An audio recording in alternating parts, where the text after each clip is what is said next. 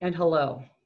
My name is MB Hanrahan, and I'm here for Our Ventura TV, and I'm here with Tamara Varney, and she is the chair of Namba Performance Space, and Lorenzo DeStefano, the executive director, right?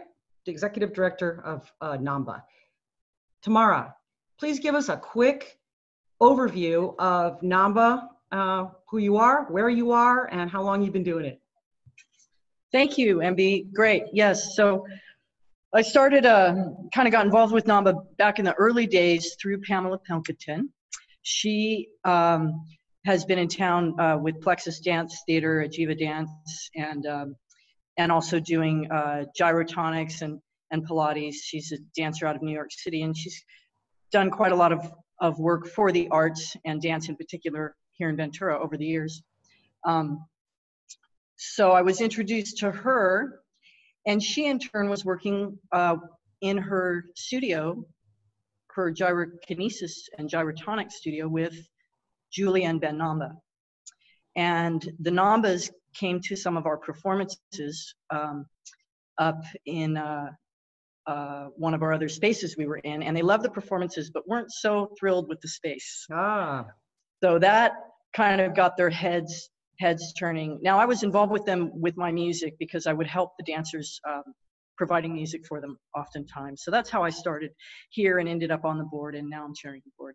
So yes, Ben and Julia's relationship with Pamela Pilkington is kind of what rolled into this beautiful Namba space that we have now, and they are Julia is our primary benefactor, and she takes really good care of this space. So it's good to be here.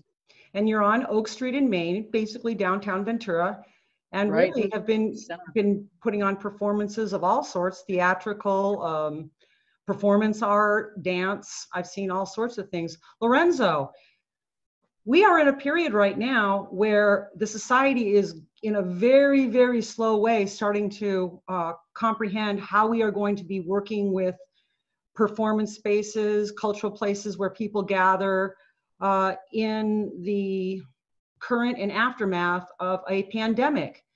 You being the executive director kind of came in real early on, and then now we are here. So what are we going to do with Namba going forth?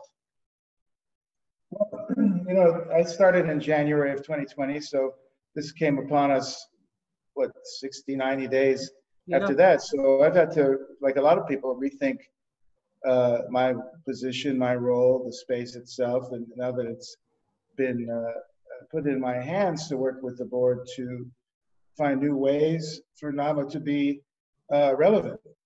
Yes. And what we're doing is filming musicians, doing some one-act theater, Ventura improv companies thinking of coming in and doing some virtual shows.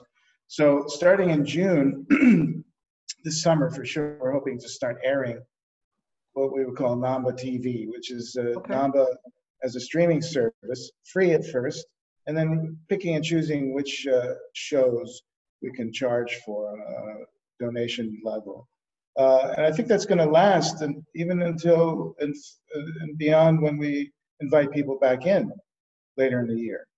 That makes a lot of sense. Yeah, I mean. Yeah, we have a full slate of people booked through December and into next year.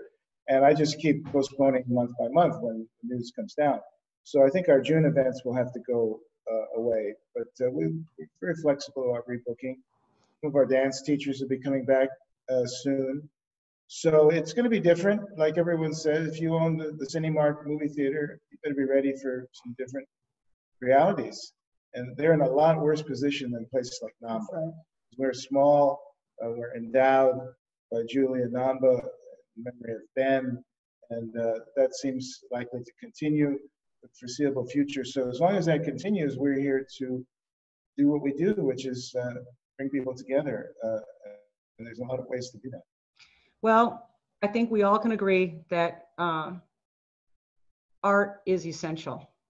And our hopes and best wishes are with you going forward. Thank you very much, and we will return to this again. And thank you for joining me, MB Hanrahan, on Our Ventura TV. Till next time.